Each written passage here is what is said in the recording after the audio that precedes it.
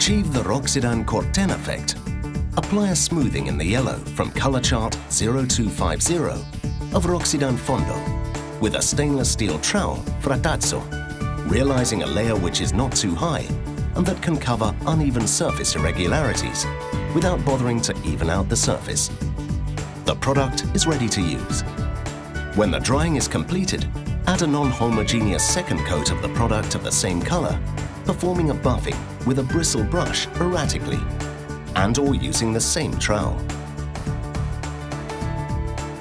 When the base coat is dry, apply a first thin coat of Roxidan FINITURA tint 0270 over the whole surface using a sealing or sponge, creating some zones of accumulation and leaving others highlighted so we can slightly see the base coat.